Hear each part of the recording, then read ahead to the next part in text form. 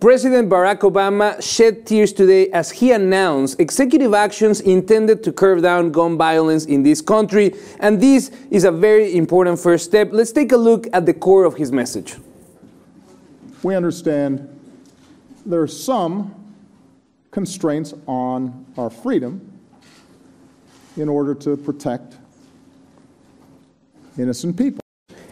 Innocent victims, he's referring to those children like the first graders, victims of the mass shooting in Sandy Hook, and the restrictions, Nick. These are 5 points that the government is trying to impose for the benefit of the population. We're talking about seller license and background checks, overturning exemptions that existed for online sellers and some gun shows around the country. Also, the states must disclose those who are disqualified of owning guns, being mental health or domestic abuse. Also, the FBI will double up the workforce that is approving these background checks. Congress will invest $500 million into mental health programs, and also we're going to start doing research on smart gun technology, trying to prevent any unnecessary deaths. Do you think this is an important first step, or is just a token for those victims and those affected by gun violence in this country?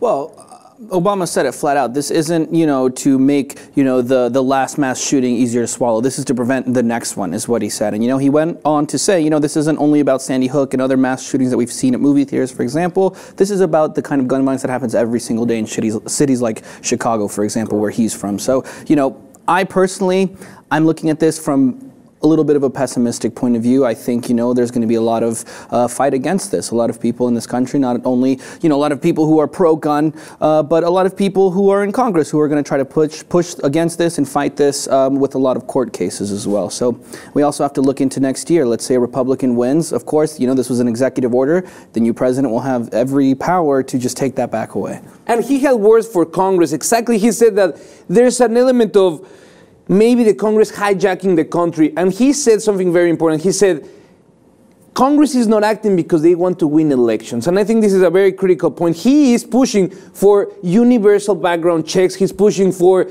an overhaul of the gun laws and also being respectful of the Second Amendment.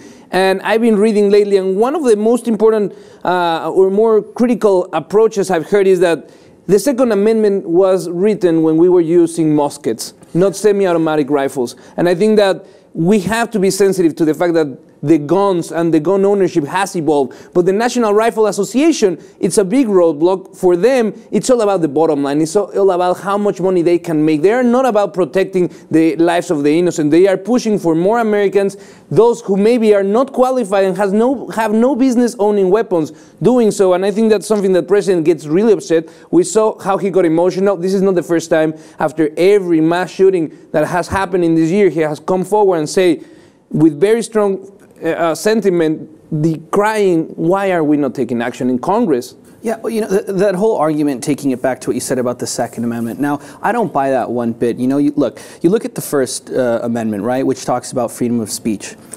No one's trying to take away our freedom of speech when they put a law in place that says you can't yell bomb on an airplane or you can't yell fire in a movie theater. Those, just because you have freedom of speech doesn't mean you can do whatever you want. And those laws aren't taking away those freedoms. Those laws are looking out for the public safety and the good for everyone, right? So we have to understand that this isn't undermining the Second Amendment in any way, putting these things in place. The same way, if you look at the Fourth Amendment talking about privacy, for example, we have metal detectors that scan your whole naked body before you get onto an airplane. No one's against that because it's for public safety. No one's trying to take away our amendments or our freedoms. It's simply a way to make sure that we're safe, and these are things that need to be implemented. For a lot of people, saying if you have mental illness or you've been, abusing somebody in your home or something, you shouldn't be able to buy guns. That's a no-brainer for a lot of people, but unfortunately, a lot don't see it that way. The lobbying of the National Rifle Association and the gun industry is so strong that has been able to push off the overhaul of the laws regardless of how many instances of gun violence, call it mass shooting, call it crime on the street, call it even the police using guns because of the culture of guns that there is in this country, because they are already with the preconception that they might find someone with a gun. So I think that President Obama is taking a big step, the first step in the road of better and stronger gun control laws in this country.